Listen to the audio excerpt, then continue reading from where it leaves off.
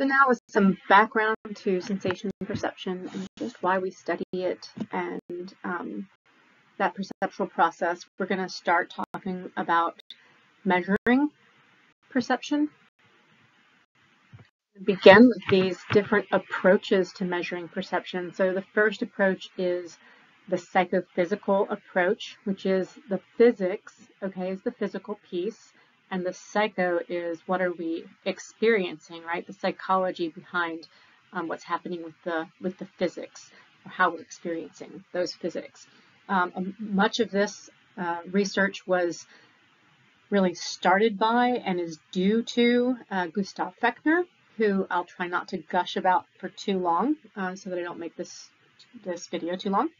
But he wrote The Elements of Psychophysics back in 1860, which was republished in 1966, as this is really a seminal work. And if you notice the date on this work in 1860, if you know your psychology history, the first psychology lab is said to have been in 1879, started by Wilhelm Wundt. And so this is 19 years. This publication was 19 years before any psychology labs existed. And so this was brave research to do, because at that time people thought we should not be looking at the mind, at something so subjective, with something as our own minds. And so they assumed that this would have to be a subjective kind of examination, more like philosophy than as science. And so Gustav Fechner originally used quantitative methods only to measure the relationships between the stimuli, so the physics out in the world. He systematically manipulated those stimuli. So how bright is this light? Is it twice as light? Is there twice as much light? And he would systematically change the amount of light and then ask people about their perception. And it was basic: do you see it? Can you tell a difference? Those kinds of really basic questions about, again, something that can be quantitatively measured. And do you see it or hear it? Yes or no?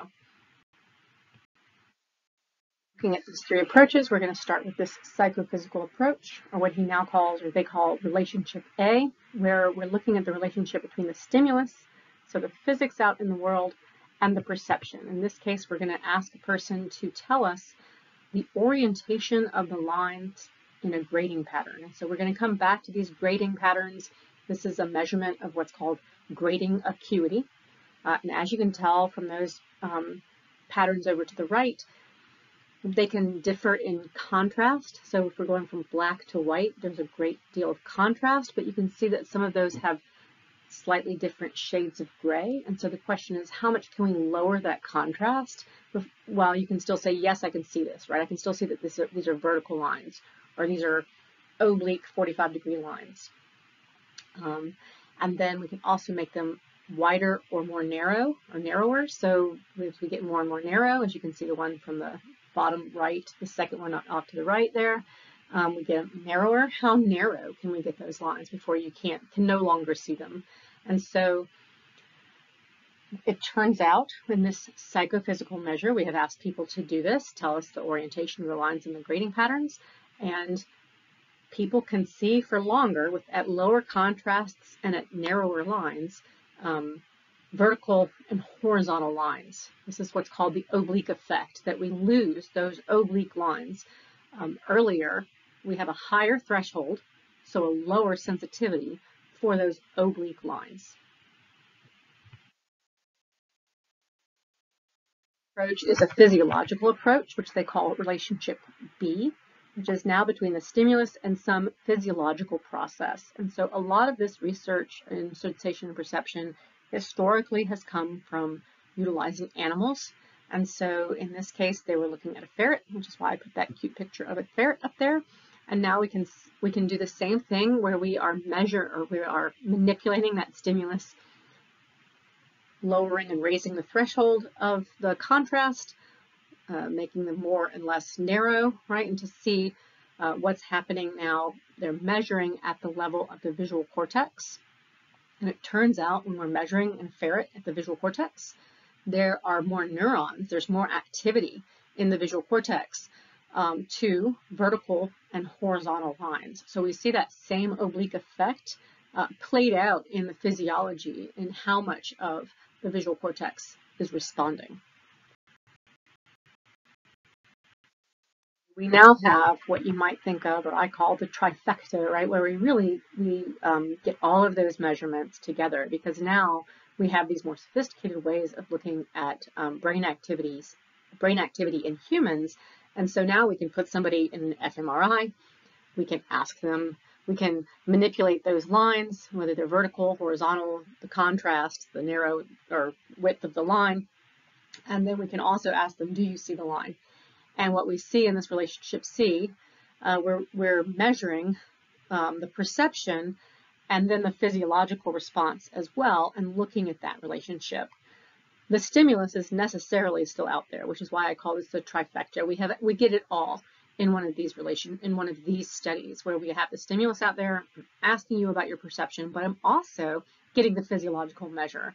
In this case, I'm showing an fMRI. So they did this. They put people in the fMRI, and so they were getting a measurement of brain activity. People could see the vertical and horizontal lines, again, as they got lower and lower contrast, and as they got narrower and narrower, and there was more of a human's visual cortex responding in response to those vertical and horizontal lines than in response to oblique lines. So we see this same oblique effect, and it looks like this is a relationship that we're going to say is true, right? So we can actually see, here's the stimulus, this is the perception and the physiology, and it's all related to each other. We're seeing these really converging measures all in one study. The goals of all of these approaches are to explain the physiology behind how we perceive, to explain how brains and neuronal processing really create our perceptions, and as I said earlier in the first bunch of slides, to explore the cognitive influences on perception. So we do a lot of really basic perception, but a lot of that research has been done, and so what we're interested in oftentimes is that top-down processing, or how do background experiences and cognition influence our perception. We're going to be looking at some of these psychophysical measures. So we're going to back up a minute here, go to the stimulus to perception relationship, and we're going to stay there for a little while. For the physiological measures, we are going to wait, and I'm going to be explaining those as we need them, as we move forward through the material. I'm going to give you some fun facts that I think he's taken out of the textbook, but I'm not completely sure. But they are fun facts, not to memorize or know a bunch of stuff, but just to think about and reflect upon and say, hey, is this how I feel too? So we're going to first look at the absolute threshold. The absolute threshold is we're basically measuring the limits of the sensory systems. Can you see it? Can you hear this? Can you hear this tone? Can you taste something? How much light before you can see it? How high, what's the amplitude of that sound before you can hear it? Like that. So what's the smallest amount of stimulus energy for you to be able to experience something from the world? This is our measure of absolute threshold. Now here are some fun ones to know. So vision, well, we can see stars at night, which is pretty incredible. Apparently, I don't know how this was measured way back when, but we can see a candle flame 30 miles away on a dark, clear night. Most people think that's hard to imagine. I don't know if you've been in any caves in your life, but when it's truly, truly dark, it's amazing how far away we can see light. I mean, 30 miles seems like a very long way to me. Again, not sure how they measured this, but he did live out where there are some really wide spaces. Hearing, we can hear a ticking watch 20 feet away. And again, you can just reflect, do I feel like I can hear that? And if you don't know and you have somebody has a watch, you can put it 20 feet away from yourself. We have a lot of noise in our society today, but You can find a quiet place. For taste, we can taste a teaspoon of sugar in 2 gallons of water. Again, this is our lowest amount of sugar that we need to taste it. And this one you can go do, right? You can go buy a gallon of water, put a half teaspoon of sugar in it and say, do I taste it? And these are averages. These are averages across lots and lots of humans. And so we should be able to say, yeah, that seems right. But for some of them, they do seem very small to me. We can smell a drop of perfume in 3 rooms. I know this is not a very definitive measure. I'm not really sure where that comes from either, what the size of those rooms are.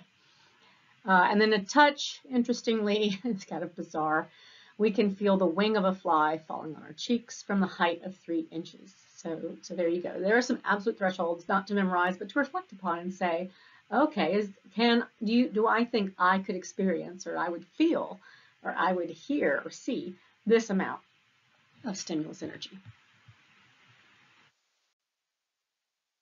So Gustav Fechner, we're measuring absolute threshold. Again, the smallest amount of stimulus energy where we can experience that consciously.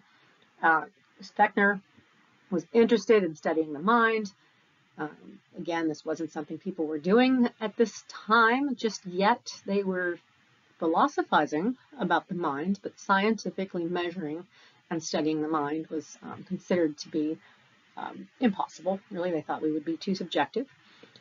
And he was interested in, so it was very quantitative and controlled, and he did this by examining changes in the physical stimulation itself, so systematically manipulating the physics of the world, and then measuring a person's experience. In this case, do you see it? Do you hear it? Do you taste it? Some of the aspects of Fechner's measurements that are important to think about is that the stimulus was present on every trial.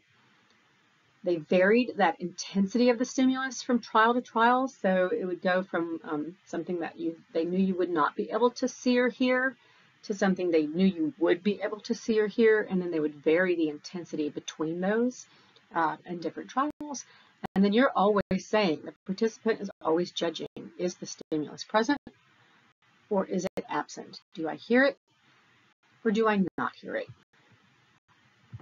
Look at some of these classic psychophysical methods that Fechner used and that people still use today. So one is the method of limits. So if we're using these 9 different intensities, right, to see whether or not, I'm going to use the example of hearing a sound, to see whether or not you hear a sound. And I can't really see those, but I think they go from about 96 to about 102.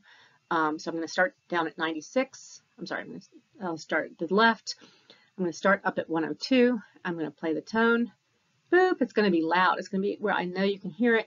And you're going to say, yes, I can hear it. And you can see the Y there. 101, boop, yes. 100, boop, yes. 99, I can't keep changing my intensity very well, and I'm not doing it very well anyway, but yes. 98, yes. 97, no. I didn't hear that. Okay, so that would be what we call a crossover value. It's crossed over from yes, I can hear it to no, I can't hear it. And I'm going to take that. I think that was 96.5, might be 97.5. And that's going to be my crossover value. Sorry, I really can't see those numbers. I'm going to start down. Obviously, I didn't get my numbers right, so I'm down at maybe 94. Again, where you can't hear it, you're going to say no. I'm going to go up 95, no. 96, no. 97, no. 98, no. 99, yes, I heard that. And so now 98.5, because between 98 and 99 is when you change from no to yes, 98.5 is going to be my crossover value. And I might be saying the wrong numbers, but you get my point, right? And sometimes they're going to start up where I can hear it. And they're going to systematically lower that intensity until I say no. We're going to take that as a crossover value. They're going to start down where they know I cannot hear it. They're going to systematically ascend, make it louder and louder until I can hear it in this example. And then we're going to do that several times. Take those crossover values and get the average. In this case, it was something like 97.5. That's the method of limits. This is a pretty good method. The one thing so there's a problem with what I just said. If you always start at the same exact intensities, then the person starts to have this anticipation of, oh, I think it's every 5th or 6th trial, and then I can hear it, then it switches over. So what you would do is change those different intensities that you start at. So sometimes starting at 104 or sometimes starting at 100, but still where I know you can hear it, and then changing that around. Even so, people are going to try to make guesses. We're going to see that the method of constant stimuli is really the best method because randomness is a beautiful thing, and it does help us to get a better idea of what it doesn't. People aren't anticipating something specific, and so it gives us a better idea of what people just hear or see without any kind of other motivational factors or cognitive factors as much as possible coming into play. Next method to talk about in these classical psychophysical methods is the method of adjustment. This is the fastest method to use, and it's kind of quick and dirty, so it's probably it's considered to be the least accurate, but it works, and especially if you're getting measurements across a lot of people and taking averages across people, it's probably fine. And in fact, we'll see that this was used for us to figure out the dark adaptation curve. But basically what a person is doing is, usually it is them, the person or participant, that is controlling the knob. And the knob, I just stole this picture from Shutterstock, but the knob would have precise measurements on it. And then so they would change this knob, and we've been using the example of hearing. So I can just hear it. They get louder and louder. I can just hear it, and then they would start over. We'd reset it. They'd get it just quieter and quieter until I can just not hear it now.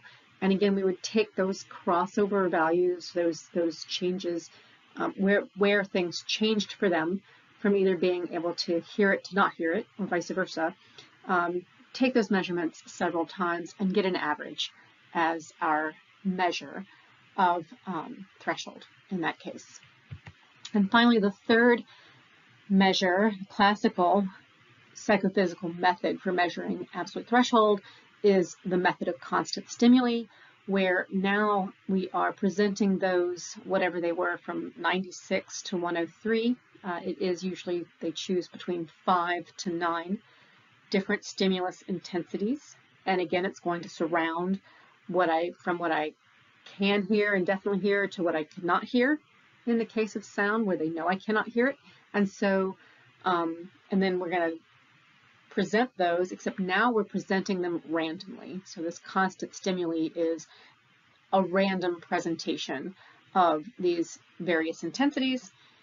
And then now I'm saying again, whether I hear it or not, it's always present. And I'm saying whether it's present or absent in my experience. And because these are randomly presented, this is the slowest method, but it's also the most accurate. There is no way for the participant to have this kind of anticipatory expectation, those cognitive expectations influencing their perception or their response. And what you can see there to the right is now what we take as the measure of absolute threshold is the 50% point. Where were you at 50% saying I can hear this? In the case, again, we're measuring sound. And you can see for like 102 and 103, for those examples up at that intensity, they're always 100% of the time they're hearing it, so it's clearly above the absolute threshold. As we lower that to 101, 100, maybe not quite 100%. As we get down to the 96, 97, they're down at 0, clearly below their threshold, and they're 0% of the time hearing this, right? That's not in there. It's invisible to them, so to speak, in the auditory world. And then we get up 98, 99. Sometimes they're hearing it, and you can see for this example, it was somewhere between 99 and 100. That was where that 50% landed. So we were at 99.5 in this case is our estimate of absolute threshold. Again, that 50% mark. I will just say I'm using sound as an example, even though these numbers are taken from the textbook, and it's sort of this pretend thing. These are not decibels of sound, or else this would be up in the painful painfully loud range, actually. So it's just a made-up example. Our classical psychophysical methods that we've talked about have all been measuring the absolute threshold. So this question about the detection of a stimulus. How much stimulus energy, what's the minimum amount of stimulus energy required for you to say that you experience this stimulus, or in this case that you hear this sound. Another question that they have looked at, or another threshold that they have looked at, is the difference threshold, which is a question about the discrimination between two different stimuli. How different do these two different stimuli have to be for us to say that, yes, I can hear that there's a difference, or yes, I can feel that there's a difference. Elements of Psychophysics, that was published by Fechner. He actually gave complete credit to Ernst Weber, even though my understanding is that Fechner put the formula onto this, but that Ernst Weber discovered that the difference threshold for a particular sensory modality, so when I'm talking about sensory modalities, I mean vision or hearing, and this is a little overly generally stated, but I'm going to say it anyway. The difference threshold is a constant. The difference threshold is a constant fraction of the size of the standard stimulus, or the stimulus that we start with. And so what this ends up being is that my constant is a K, and we have discovered these constants, or Weber discovered these constants. The difference threshold is denoted by DL, which means Differenzalimen, which is the German for difference threshold, divided by the standard stimulus.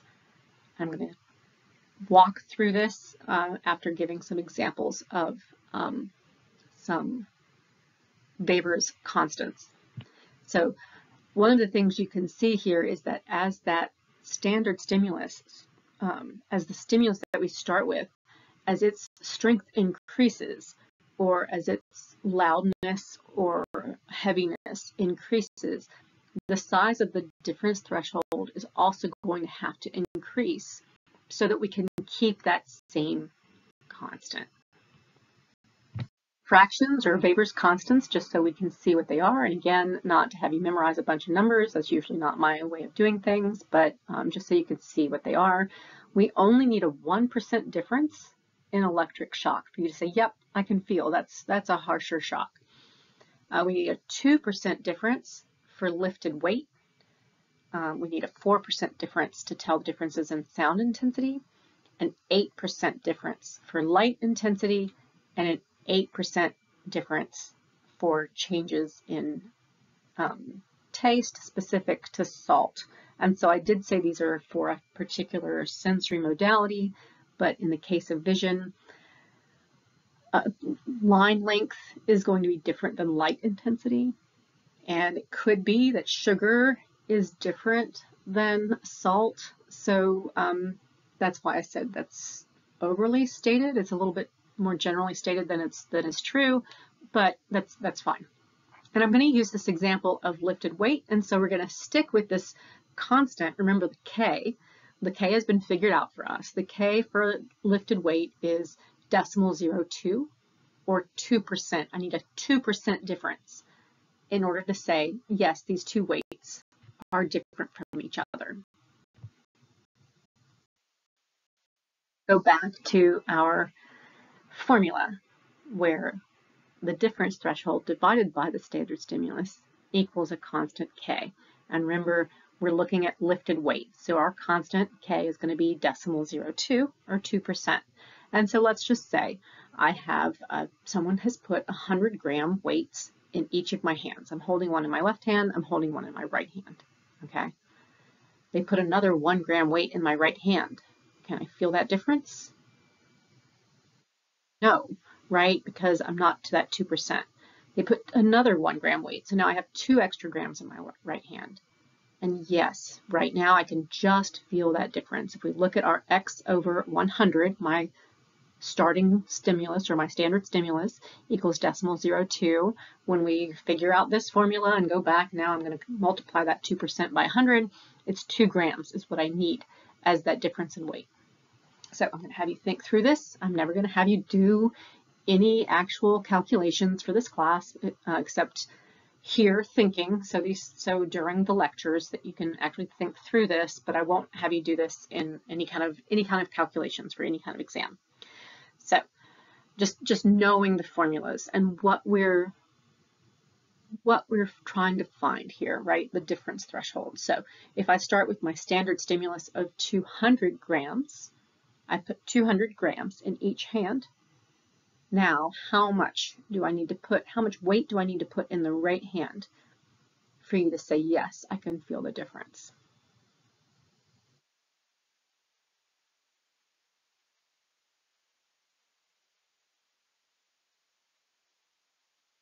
And I did leave that bit of silence, as I do with my green questions, for you to think about.